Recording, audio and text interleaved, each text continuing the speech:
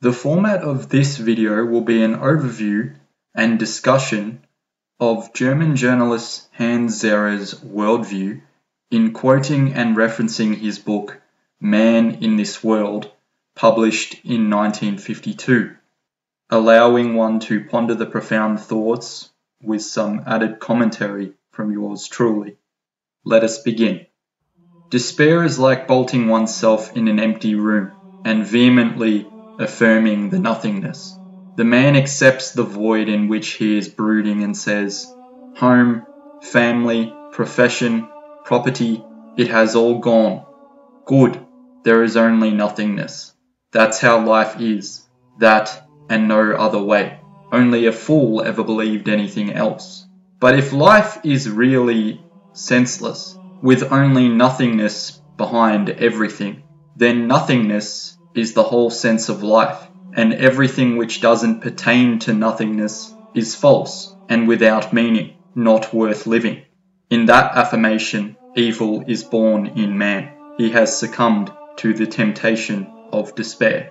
Perhaps I am mistaken, but it seems Zehrer is hinting at a sense of defiance to the nihilism, by effectively stating that an affirmation of nothingness is an affirmation of evil, and that succumbing to the temptation of despair is bad, just as succumbing to temptation in any case is bad from a religious moral sense. Surely Zehrer will present an alternative affirmation of brave stoicism, shouldering the burden, and an affirmation of meaningfulness as being an affirmation of good or righteousness. At its core, the argument appears to be that once a man loses everything, he is free, from a baptism of fire to a rebirth into total liberty. Yet total liberty is too much liberty, and thus potential evil, because of the loss of meaning and lack of duty. The religious, God-seeking man is also confronted by despair and nothingness, for in order to find God, he denies himself, and in the cruelest self-discipline strips away everything that keeps him from God: home, family, profession and property.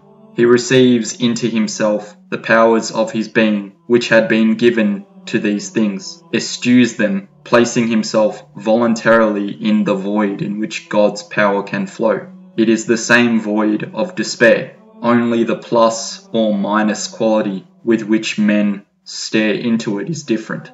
The man of religion goes into nothingness with the positive expectation that God will reveal himself, and that he will gain assurance. The other man goes into it without expectations, and therefore experiences it only negatively and destructively. The one goes up, the other down. One advances beyond nothingness and suddenly recovers himself and is renewed. The other turns away from the nothingness, but opposes himself to everything that has location and purpose. Daemonism or demonism of absolute evil begins. The frightful thing about this condition resulting from the vacant life of being unable to live and unwilling to die is its absolute boredom, and the inability to attain self-forgetfulness except by the substitute of tension, sensation, and destruction.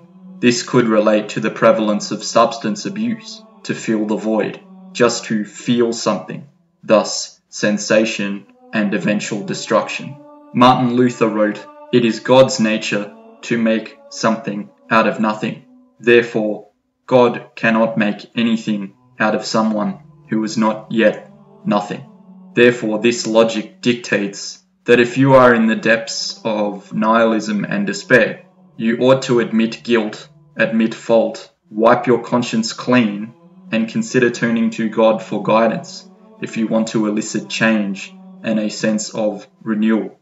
No wonder this pattern of being born again occurs so often in prisons or following significant trauma.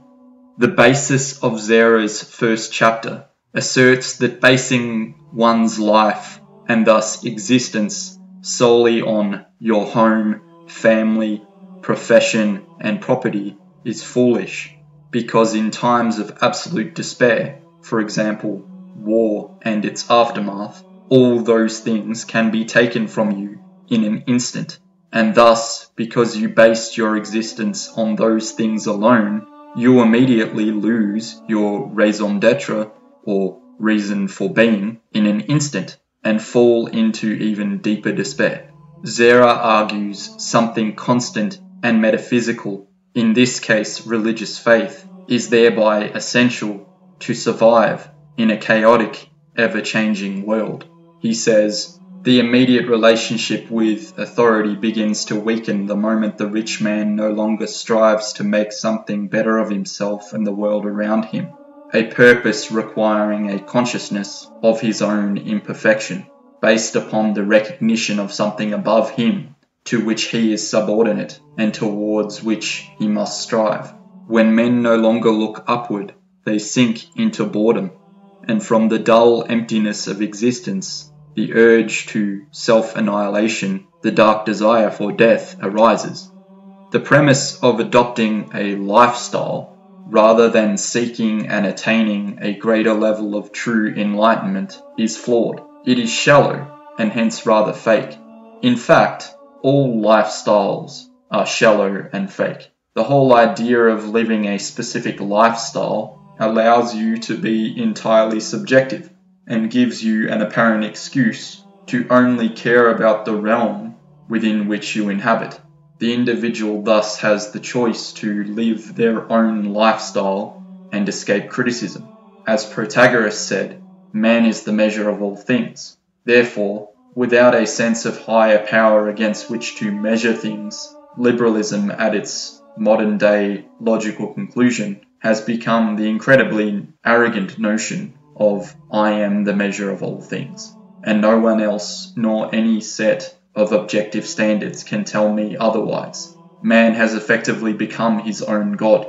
Man has become the measure of all things because God is no longer universally the measure of all things. Much to the chagrin of Friedrich Nietzsche, who despite being atheistic, still effectively mourned the death of God at the hands of excessive rationalism, which led to the rejection of the metaphysical. God is dead and we have killed him, thereby underlying the historical significance of the science versus religion debate.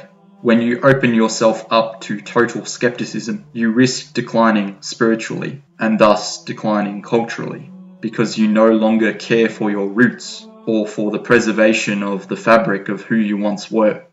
There is a correlation between wishing to maintain civilization and the subsequent uphold of civilization, and a causation between tearing civilization down and a subsequent regression to barbaric behavior. You can't argue to tear civilization down from one angle, but uphold it from another. It is something that will collapse if it is not supported from every angle. The attack on the family, shattering the authority of husband and father, leads to the emancipation of women and the revolt of modern youth. Both are phenomena it has been possible to observe over a number of decades. They have led to an extraordinary repression of masculine authority within the family, and to a partial reversal of the hierarchy established for many generations. Man's cognitive powers do not afford him the knowledge of the meaning of his existence, but only allow him to perceive that he is an unfinished being, who can but hope to acquire perfection in the course of his development. This leads him to surrender the proposition that he is himself forsooth the measure of all things, and inclines him to modesty and humility. But modesty and humility are bridges which logically and immutably lead one over into the sphere of the religious. Man begins once more to realize that his self-satisfaction, his absoluteness, and his autonomy stand on weak foundations, and his existence cannot be based upon them. He suspects that he is subordinated to a higher power, and slowly acquires once more an understanding of his dependence. Revolution and religion are very close together, and modern man is torn between them. He has overthrown what remains of authority, only to be confronted by questions which bring him back to religion. He is passing through a historic transition, so vast that it can be compared only with that undergone in the first centuries of our epoch, or the transition between the Middle Ages and modern times. The division between revolution and religion in a transition age runs through each individual, and he cannot escape his heroic destiny. Hence, man today is a split personality. The battle is being waged in him, just as it is in the world around. Basically, this is the internal and external struggle of order and chaos, or right and left, and the likelihood of, once modest and with the benefit of wisdom, returning to religion and renouncing yourself as the measure of all things, perhaps akin to the Spenglerian second religiousness. Another important concept to consider is when Zehrer refers to consciousness as in mind and intellect, instrument as in body, and culture as in soul or spirit. Consciousness corresponds to the inner world, the instrument to the body, and the culture to the natural world outside. Man is thus conditioned by the fact that with one part of his being he has fallen out of creation's security, and must himself create the shell in which he can live and develop. As a fallen being, he is less than other living creatures, since he is unfinished and imperfect, while they are complete within the bounds of their own world.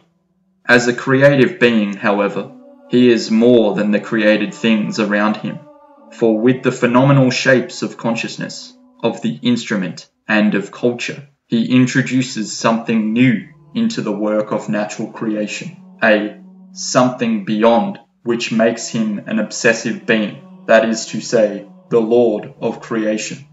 Whence does he draw the power to maintain a contest with the world and free himself from anguish? Manifestly, the something more is within.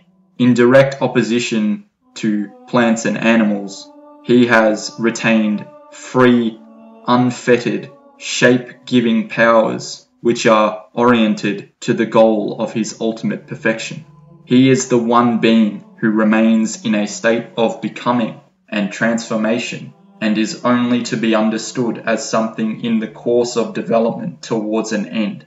It is this not yet realized quality in him which constitutes the something beyond, which distinguishes him from the rest of creation, and it is from this, still unmortgaged in a surplus, that the power of coming to terms with the world grows up. Culture and consciousness are unstable qualities, neither existent by their own strength, nor borne up by the will of creation. They depend on man's power to bear them and nourish them, and they collapse the moment that his power begins to relax. If man makes the whole of his existence dependent upon the pseudo-reality of culture, he is drawing his strength from the works which he himself has created, and which demand of him the power for their maintenance. Thus, we get the vicious circle that what demands man's strength in order to be maintained has first to give him the strength to carry out the task. Once man has gotten into the vicious circle, the decline of culture and consciousness begins. The decline will not be apparent while man can still draw liberally from the reservoir of strength the preceding generations have stored up, but the collapse is swift and catastrophic when the reserves become low.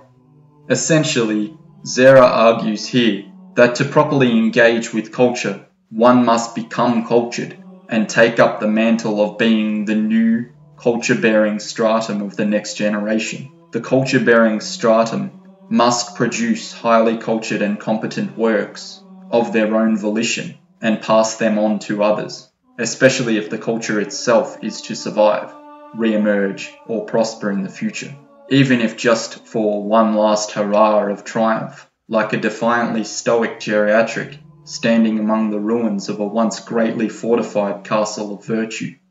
Without question, there is a hierarchy on the human plane, and equality among men exists only in the eyes of God. If man loses his godly counterpart. It matters little whether he stands for equality or inequality, since in either case he will end in the worst of despotism. The hierarchical elements which consciousness is beginning to rediscover serve to lay the foundation of Caesarism. Zehrer is arguing that in accordance with the basic doctrine of Christianity, all men have dignity because they are made in the image of God. But then in a world without God, it is irrelevant whether you believe in equality or inequality, because to achieve either ideal on a large scale, you would have to become a dictator and crush your opposition.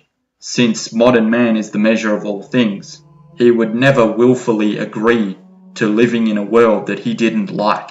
Therefore, as a dichotomy, if man has dignity with God, then logically speaking, without God, man has no dignity, and the will of the philosopher king, or pharaoh dictatorial type figure of Plato's Republic, is what solely dominates. Parallels can be drawn with modern-day technocrats. The serf has no value to his master unless he complies and believes what he is told to believe, and even then, he is obviously still subject to the will of the dictator.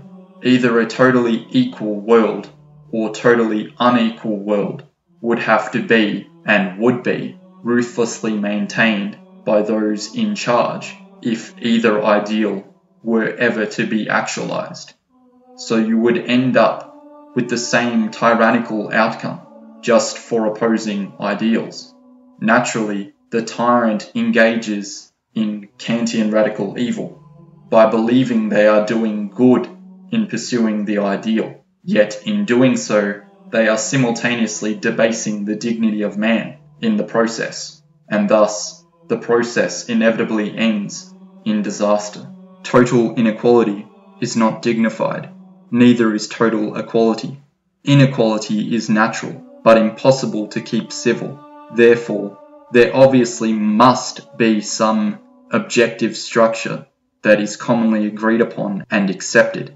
Structure that is not natural, but may serve to equalize and dignify things to a balanced extent in an otherwise unequal and undignified harsh reality.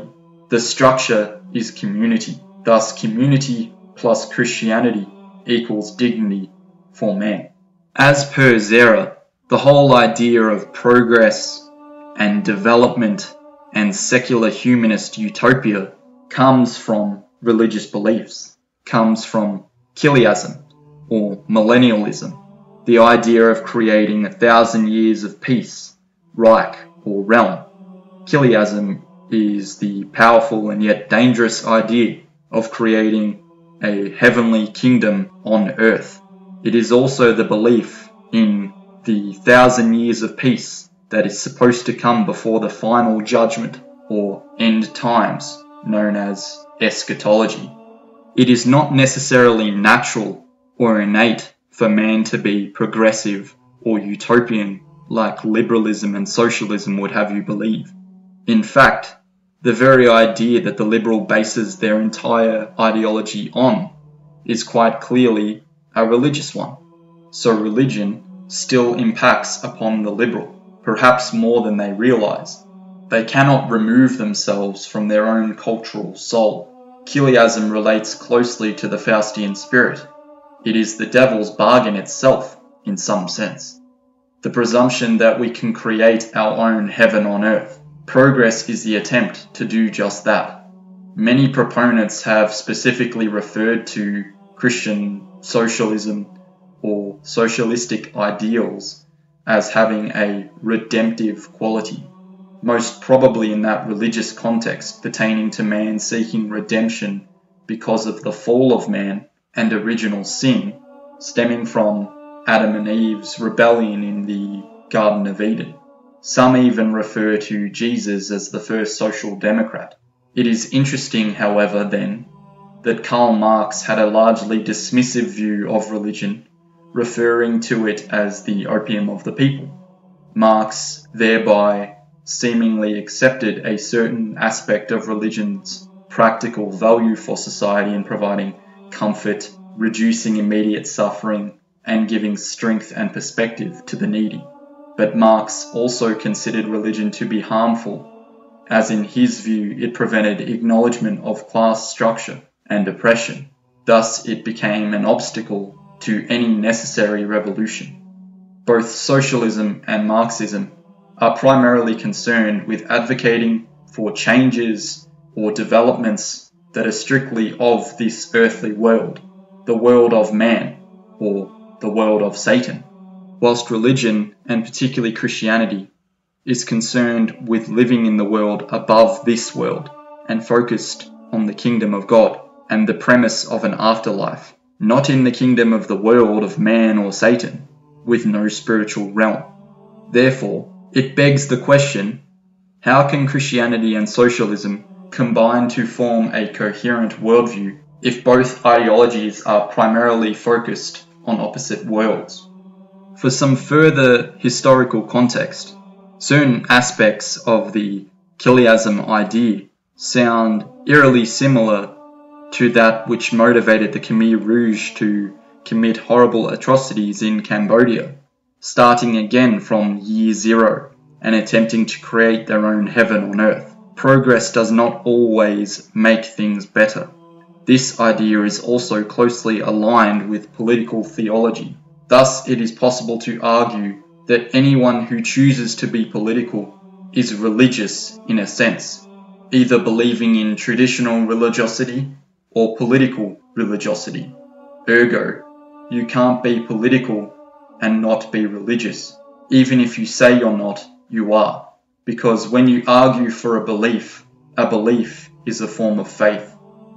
The intellect was always so much greater the less power it had, and force the stronger the less intelligence it had. Such is the law which dominates the tension between intellect and force.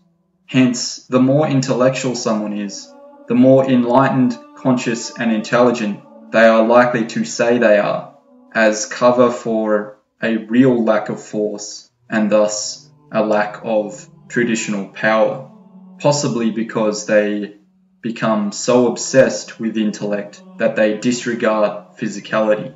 In the metaphysics of the progressive ideology, if there is such a thing, there is no concept of evil, only a concept of ignorance, which replaces evil and hence must be eradicated. You are a friend and are intelligent because you agree with the credentialed, the academic authority, or the expert. Your enemies are backward and ignorant because they do not agree. No actual evidence or factual argument ever enters the scenario. This is why the liberal and progressive will always encourage, in a condescending manner, that you should, quote, educate yourself, yet coincidentally be quite uneducated themselves, because they have never truly questioned something they previously learned, unless they were told to question it by those from which they learned the information in the first place, and who are actually looking to deconstruct and remodel the education itself. Out with old lessons of a traditional, classic, or genuine liberal education, and in with the new ravenous desire to constantly critique, even when something has been critiqued many times before.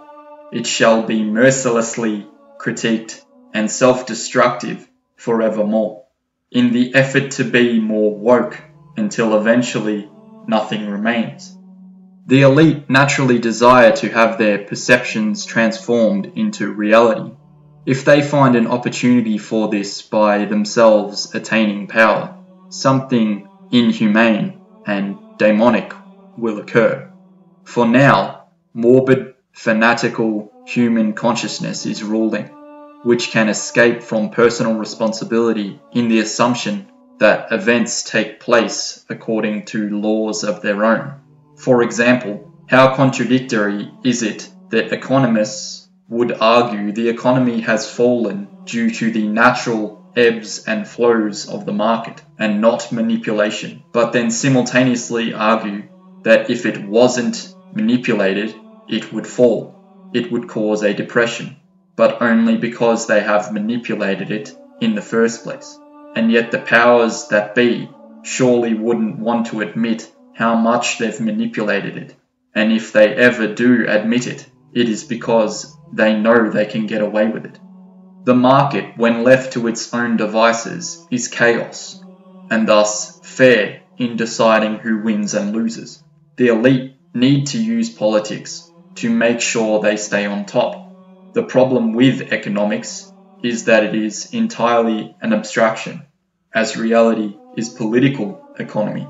They conveniently ignore the reality that is tied to politics. So either politics can set who the winners and losers are, or the market, aka chaos, can, when truly it is happening all at once. Elites wish to maintain control of their power and don't want to risk losing it. So there is therefore no doubt that political candidates are often handpicked for special interests. The man who possesses power today takes what measures seem to him to be necessary coldly and unmoved, because he regards them as an essential part of destiny.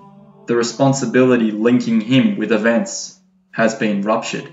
He feels himself to be but the instrument of higher laws into which his consciousness has gained insight. Any appeal to his humanity would be impassively rejected, since he believes in the absolute necessity of the measures he has enacted. He belongs to a small esoteric group which no longer debates nor seeks the truth, but believes itself to already be in possession of it.